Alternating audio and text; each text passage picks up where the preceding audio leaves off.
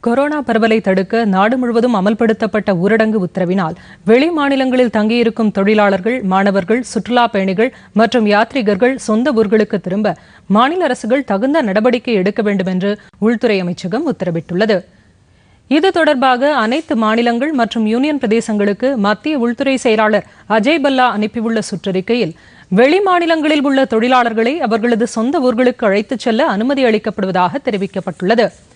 அனைத்து மாநில அரசுகளும் யூனியன் பிரதேசங்களும் பிரத்யேகமாக சிறப்பு அதிகாரிகளை நியமித்து புலம்பெயர்ந்தவர்களின் விவரங்களை பதிவு செய்ய வேண்டும் என்றும் உள்துறை அமைச்சகம் வெளியிட்டுள்ள அறிவிக்கையில் தெரிவிக்கப்பட்டுள்ளது.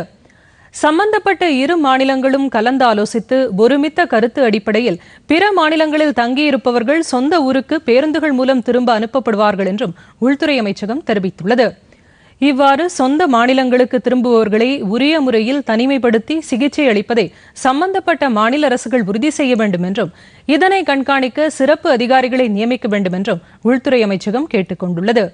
சொந்த மாநிலங்களுக்கு திரும்பும் தொழிலாளர்களுக்கு தொற்று ஏற்படவில்லை என்பதை உறுதி செய்ய முழு பரிசோதனை செய்யப்பட வேண்டும் என்றும் கேட்டுக் கொள்ளப்பட்டுள்ளது.